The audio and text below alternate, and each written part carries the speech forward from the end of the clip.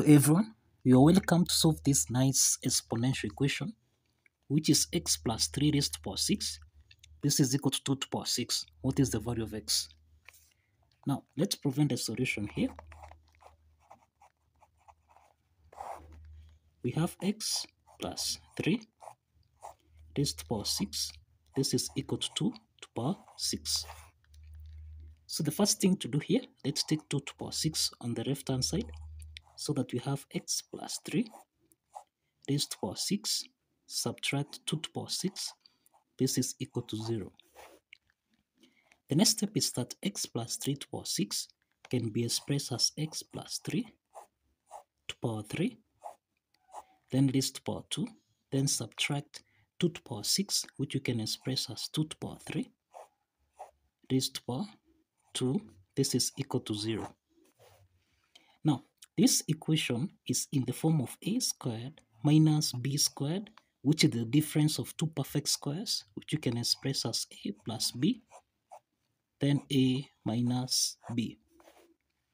From this equation here, a is equal to x plus 3 raised to the power 3, and b is equal to 2 to the power 3. Therefore, a plus b, this is equal to x plus 3 raised to the power 3, then plus 2 to the power 3, this is equal to 0.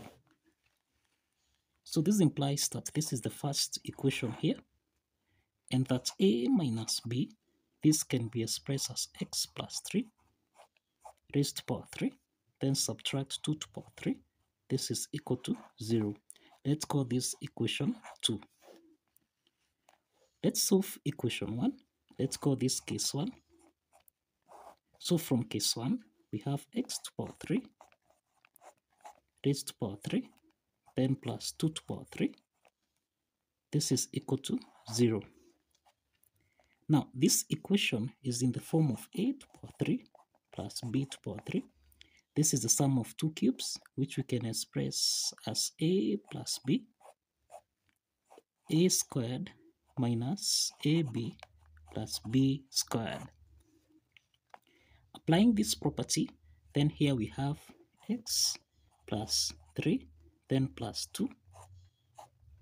Then here we have x plus 3 raised to the power 2, subtract 2 times x plus 3, then plus 2 squared, which is equal to 4. This is equal to 0.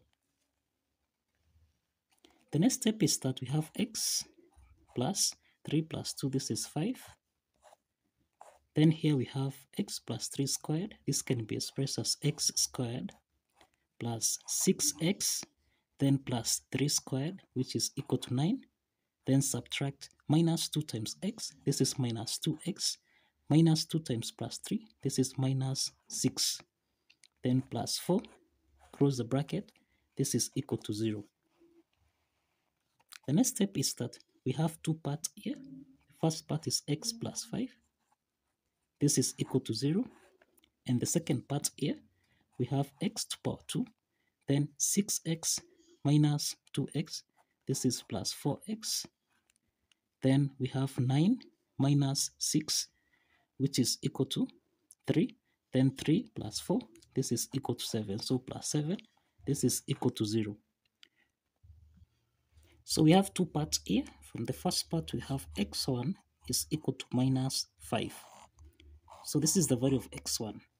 Then the second part here is a quadratic equation of the form ax squared plus bx plus c. This is equal to 0. From this quadratic equation, a is equal to 1, b is equal to 4, and c is equal to 7. So for x2, x3, we apply the quadratic formula, that's minus b plus or minus the square root of b squared minus 4ac over 2 times a. Let's substitute the values of a, b, and c. So here we have minus 4 plus or minus the square root of b squared, which is 4 squared, minus 4 times a, which is 1, then times c, which is 7. all this divided by 2 times 1. So therefore here we have minus 4 plus or minus the square root of 4 squared, which is equal to 16, subtract 7 times 4, which is equal to 28, divided by 2. So here we have minus 4 plus or minus the square root of 16 minus 28. This is minus 12 over 2. So in this case, we have minus 4 plus or minus. We can express the square root of minus 12 as 4 times 3 times minus 1. All this divided by 2. So this implies that here we have minus 4 plus or minus the square root of 4, this is 2, the square root of minus 1, this is I, then divided by 2. Then we have here square root of 3. So this implies that 2 here is common. We can factor out 2. So we have 2 into the parentheses. We have minus 2 plus or minus 2i square root of 3, close the bracket, divided by 2. So if we simplify here, we have that x2 comma x3, this is equal to minus 2 plus or minus 2i square root of 3. So this is x2 and x3. These are two complex solutions. These are two complex solutions. Now let's proceed to case 2. Let's proceed to case 2. Now in case 2, we have x plus 3 raised to power 3, then subtract 2 to power 3. This is equal to 0. Now we find that this equation is the difference of two cubes expressed as a to power 3 minus b to power 3, which we can express as a minus b, a squared plus ab plus b squared. Now applying this identity from here, we have x plus 3, subtract 2, close the bracket, and then here we have x plus 3 raised to power 2, then plus 2 times x plus 3, then plus 2 squared, which is equal to 4. This is equal to 0. Now this implies that here we have x 3 minus 2, this is plus 1. And then here we have x squared plus 6x plus 3 squared, which is 9. Then plus 2 times x, this is 2x. Then plus 3 times 2, this is 6. Then plus 4 here, this is equal to 0. Now this implies that we have x plus 1 here.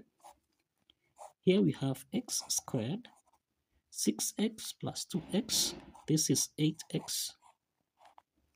Then we have that 6 plus 4, this is 10, plus 9, this is 19. Close the bracket here, this is equal to 0. So this implies that we have two parts here. The first part is x plus 1, this is equal to 0. The second part here is x to power 2 plus 8x plus 19. This is equal to 0. Now the second part here is a quadratic equation of the form ax squared plus bx plus c. This is equal to 0. From this quadratic equation, we have that a is equal to 1, b is equal to 8, and c is equal to 19. So this implies that x5, x6 can be solved by applying the quadratic formula, that's minus b plus or minus the square root of b squared minus 4ac over 2 times a. Let's substitute the values of a, b, and c here. So this is minus 8 plus or minus the square root of b squared, which is 8 squared, which is 64. Subtract 4 times a, which is 1, then times c, which is 19. divided by 2 times 1. So therefore here we have minus 8 plus or minus the square root of, this is 64, subtract 19 times 4, this is 76, all this divided by 2. So this implies that here we have minus 8 plus or minus the square root of 64 minus 76. This is minus 12 over 2. So here we have minus 8 plus or minus, we can express minus 12 as 4 times 3, then times minus 1 divided by 2. So this implies that here, this is minus 8 plus or minus the square root of 4 here, this is 2. The square root of minus 1, this is I, then square root of 3 over 2. Now, this implies that from here, 2 is common here, so we can factor out 2. So that now, here we have 2 into the parentheses. This is minus 4 plus or minus I square root of 3 divided by 2. So this essentially implies that x5, x6, this is equal to minus 4 plus or minus I square root of 3. So this is the value of x5 and x6. So this implies that we have 6 solutions. We have 6 solutions to this exponential problem. So x1 from here is minus 5. x2, x3, this is equal to minus 2 plus or minus 2i square root of 3. And we have that x4 is essentially equal to minus 1. x5, x6, this is minus 4 plus or minus I square root of 3. So this totals to 6 solutions to this algebra problem.